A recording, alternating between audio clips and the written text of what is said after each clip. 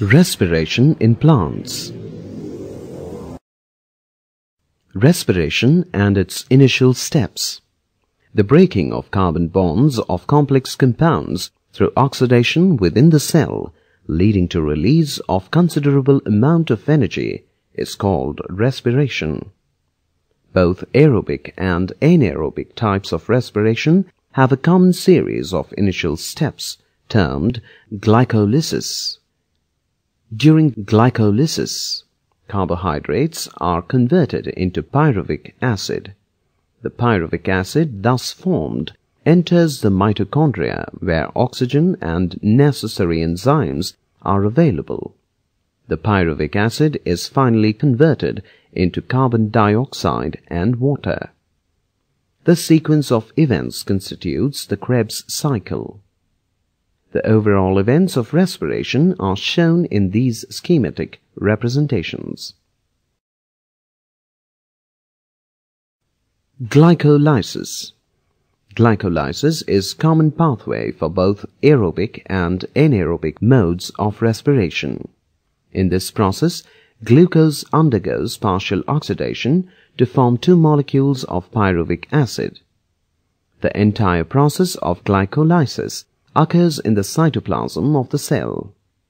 Note the various intermediate reactions which lead to the conversion of glucose to two molecules of pyruvic acid in the summarized representation. Krebs Cycle. Krebs cycle was first elucidated by a British biochemist, Sir Hans Krebs, in the year 1937. Aerobic respiration takes place within the mitochondria. Pyruvate, which is formed by the glycolytic catabolism of carbohydrates in the cytosol, undergoes oxidative decarboxylation by a complex set of cyclic reactions. At the end of Krebs cycle, we get 8 molecules of NADH plus H plus, 2 molecules of FADH2, and 2 molecules of ATP. Difference between aerobic and anaerobic respiration. The oxidative breakdown of respiratory substrates with the help of atmospheric oxygen is known as aerobic respiration, whereas oxidation of respiratory substrates in the absence of atmospheric oxygen is known as anaerobic respiration. The differences between aerobic and anaerobic respiration is tabulated here.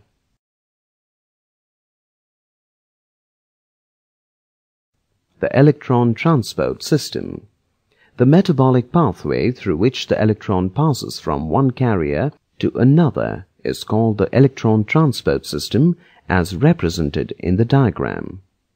This is the last step of aerobic respiration, in which oxidation of reduced coenzymes, namely NADH+, H+, and FADH2, formed during glycolysis and Krebs cycle takes place through the electron transport system. Oxidation of one molecule of NADH gives 3 molecules of ATP, while oxidation of one molecule of FADH2 produces 2 molecules of ATP. Interrelationships among metabolic pathways. The respiratory pathway is an amphibolic pathway as it involves both anabolism and catabolism. All along the respiratory process, there is a breakdown of substrates and synthesis of substrates. Note the interrelationships among metabolic pathways shown in the schematic representation and the breakdown of respiratory substrates to form carbon dioxide and water.